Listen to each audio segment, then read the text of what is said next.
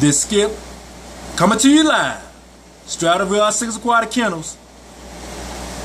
Yes, that is excitement that you detect in my voice and in my tone, as now the fry are free swimming. There's some all the way in the back, there's some right here in the front, there's some on the opposite side of this flower pot. There are tons of them. I love it.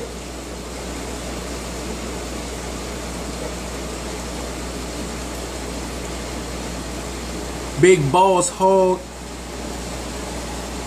has displayed to me that he is a very good popper. His parenting skills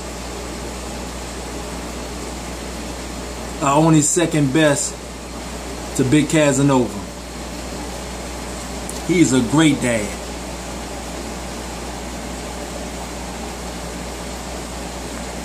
I'm not going to get too close because he's very protective.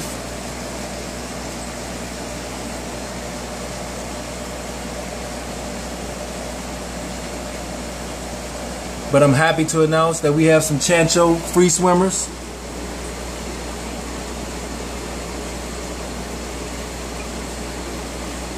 Pure strand.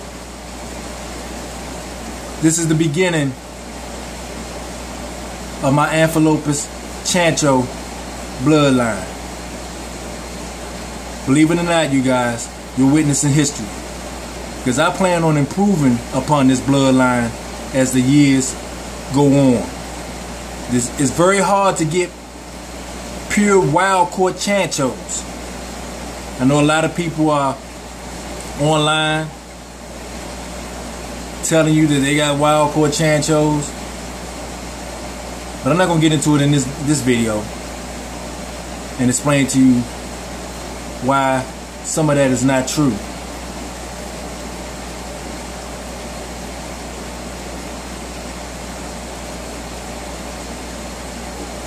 And what kind of sanctions they have on Lake Apoyo at this time and this moment. It's been like this since 2014.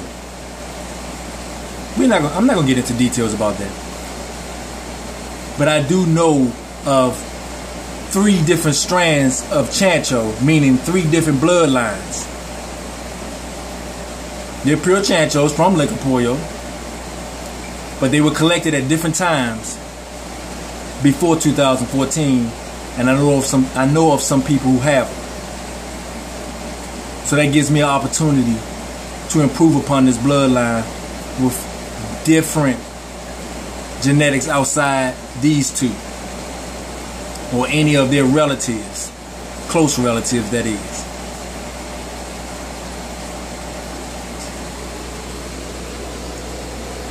So with that said, this Skip, I'm out.